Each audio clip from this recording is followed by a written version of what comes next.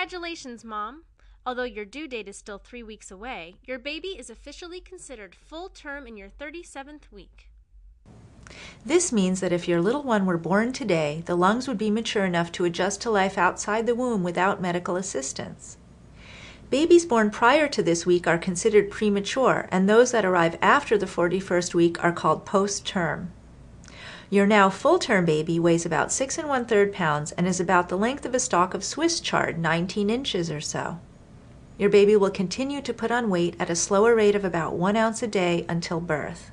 Boys tend to be a bit bigger at birth than girls are, and first-time babies may be smaller than those born to seasoned moms. Just a couple more weeks to go.